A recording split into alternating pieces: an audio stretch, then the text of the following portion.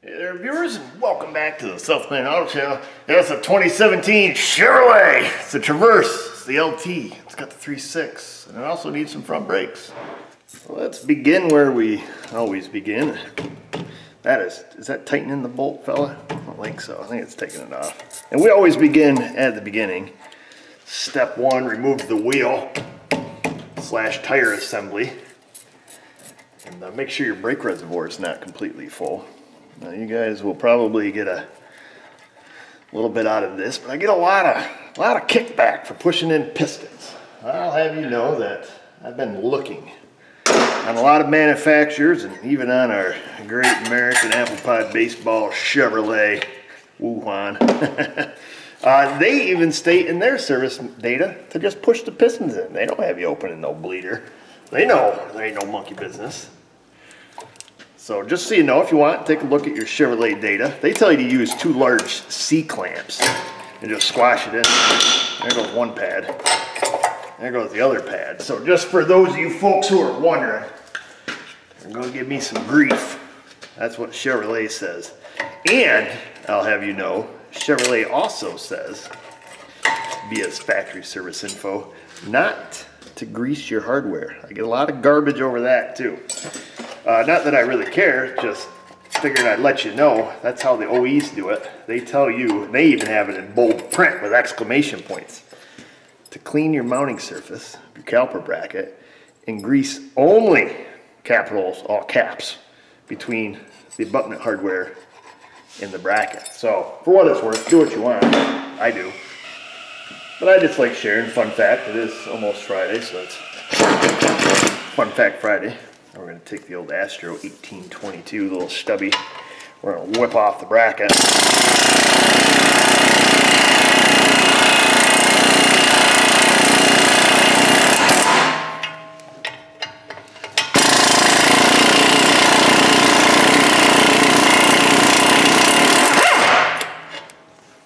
Those are lock taut. Whew, they're warm.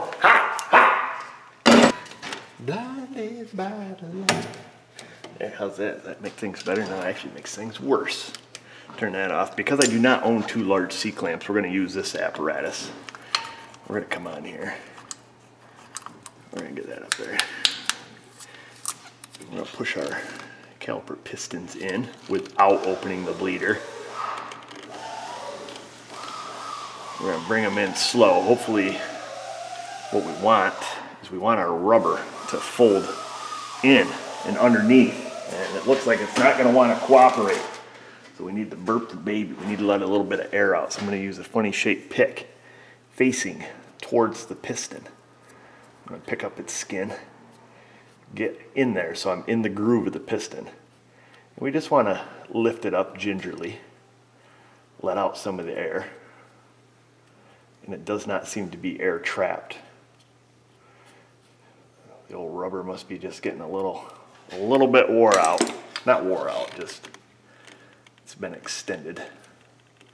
So if you go in nice and slow, usually the rubber will cooperate and fold in on itself. Nice and steady. Bada bing, bada boom. So those are in. Look like phenolic pistons, aka plastic. And then we'll take and just stick it up here on the strut. Then we will grab a hook, because if we don't, the inevitable will happen. It'll fall down and smash my finger. So we're going to give her the old hooky. Right there. Keep that right out of the way, because I imagine this rotor is going to come off kind of hard.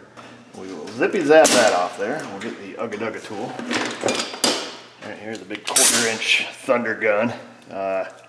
What size is that? T30. It says T30. We'll take our T30 out. Stick that to the side. And then, time to bring out the dog. Show you how the dog does it. Big nasty. Ain't nothing else messing around here, folks. Let's give her some rattles.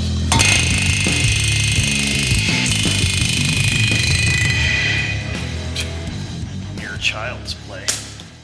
Could have got that with a 4-ounce sledge. Other side came off much harder. Wait for it, wait for it. There it is. Can't be a brake job without this. These hub faces in 2017. She's not quite ready for the scrapyard just yet. These are actually quite clean. Can't really justify going in there with a whizzy wheel. So we're gonna give her a little bit of brake clean. Get the surface rust off. It's starting to build up on there with a brass brush. Maybe it's steel, no, it's brass, it looks like.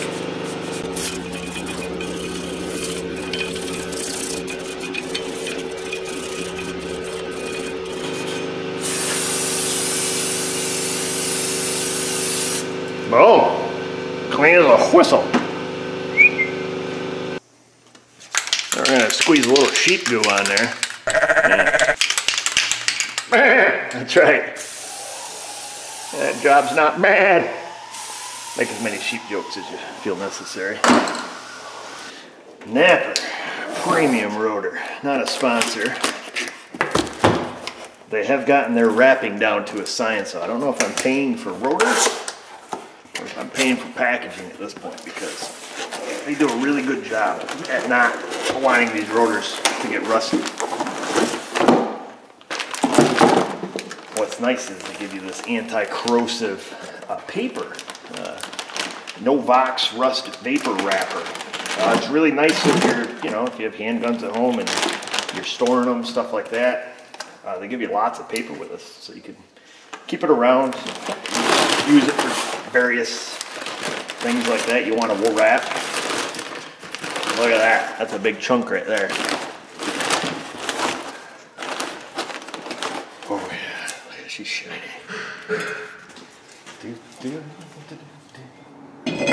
Line up the hole, and then you're going to get your rotor holding screw. You put that on at 109 inch-pounds, I believe it was. Somewhere's thereabouts. You have to check service data. Obviously, do not follow these videos for any sort of instructive purposes.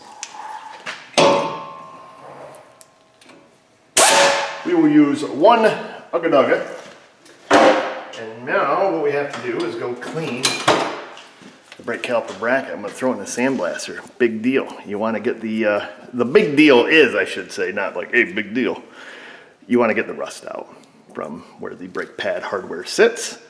And also, we're going to want to pull our pins out. Remove the pin. We want to make sure that they still have ample lube on them. If not, wipe them off. We'll re-lube them a little bit. These need a little extra.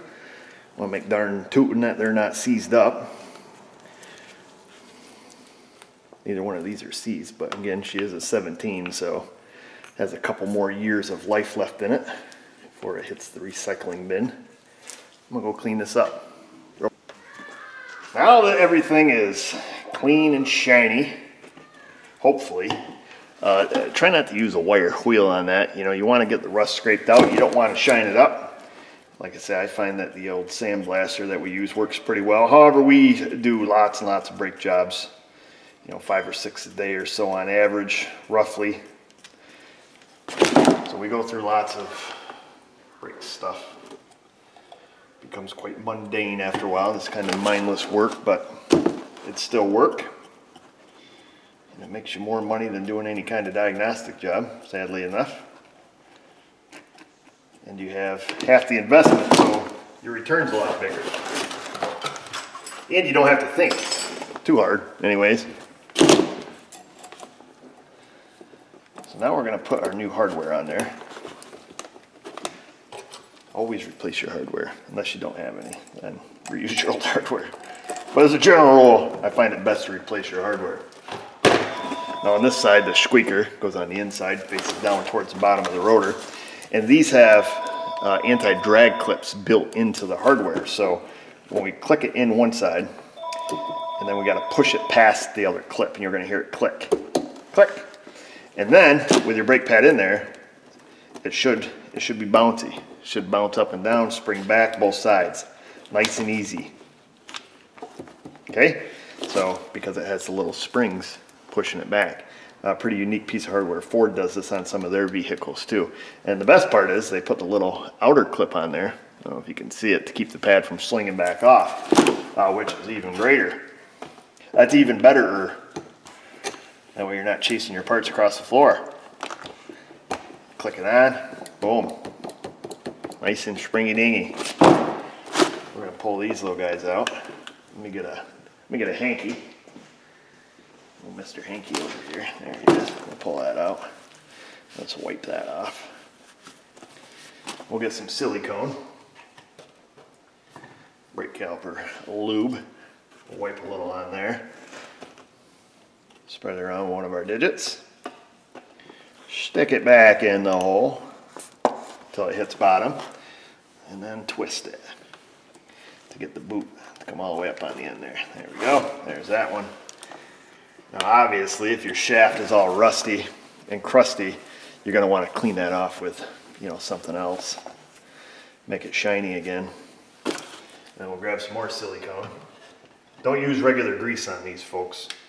It'll make the rubber swell up and it'll get stuck in the hole, and then, you know, ultimately make your brake pads, your caliper not move, and then your inner pad will seize up, or your outer pad won't be getting used, your inside pad will get smoked. Stick it in, that one's in, twirl it around. Boom, we're done, let's put it on the car.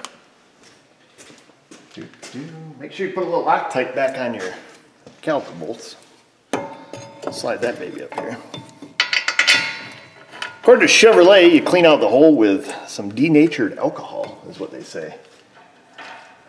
They don't want any grease bits in the hole. Of course, they tell you which Loctite to use and so on and so forth. And I think these are put down at about 129 foot-pounders, but you're going to want to double check that yourself in service data.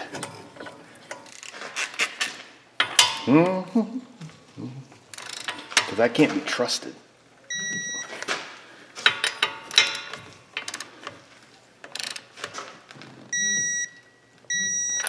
Oh, we should tell you like to tell you. Yeah, baby. We have to unhang the caliper. We're going to stick it back up here. I'm going to put it just out of frame so you can't see what I'm doing. And then we want to get a gob of silicone grease or whatever brake caliper flavor you're using of the day. We're going to stick a gob right on there. Why did I do that? Because I don't want to get all anything in my container, man. It's nice clear fluid. And we're going to smear that around inside the ears of the caliper. That's going to prevent some noise. And then we'll flip her around like so. We'll do the face of the pistons. What's up, bro? Lunch is ready. Lunch is ready? What did Mommy make? Fajitas and the zucchini. Fajitas, huh? Yeah. Did we have fajitas yesterday? Yep. Ooh. Did we have fajitas for dinner too? Yep. Wow. Mixing it up. Hey, you just eat them till they're gone, right? Now we're going to put the caliper on. Do not. Make sure you don't have a pigtail up there in your hose. We'll get this bolt started. Maybe. Now these caliper pins on this style caliper sit on a very specific spot of the caliper. And you'd have to be pretty ignorant to not see how they go. I don't know if ignorant's the right word. I don't think you'll make the mistake. So pay attention to the alignment of the caliper pin, the guide pin, in relationship to the caliper. It has a flat spot on it. You line up the flat spot with the flat spot, and you're good to go. And then we're going to tighten them down. We'll grab a torquing apparatus here. We will tighten these to factory spec, which I think is around 47 foot-pounds, but I could be wrong. Ooh, that's pretty snug, fella. Did my torque wrench turn off? You son of a monkey. That thing was on when I picked it up. Now we got to untighten it. Now we're going to retighten it. I thought that was a little past 47. My feels were telling me that's too much. Sometimes you got to go by feel. Oh. Hey, girl. You're eating out here or in there? All the children are in there, right? I'll come in and eat with the fam jam. Mm-hmm. Looks like you got a lot of good food there. Yeah. All right, so that's on. It's tight. It wiggles, which is good. Throw the wheel on, pump up your brakes multiple times before you scare yourself backing out of your shop. Make sure your brake fluid's full, and then burnish in your brake pads according to OEM service data, which on General Motors is Drive your vehicle at 30 mphs and then pile on the brakes using moderate to firm pressure, but not locking up the brakes. Not that that's possible with your anti-lock brake system. And then repeat that 20 times, allowing ample cool time between each braking procedure. That's what Chevrolet says. And what I'm saying to you is go down there in that comment box, leave me your questions, comments, criticism, concern. While you're down there, subscribe, ring the bell, click some other buttons so you get notifications. And just remember, viewers, if I can do it, you can do it. Thanks for watching.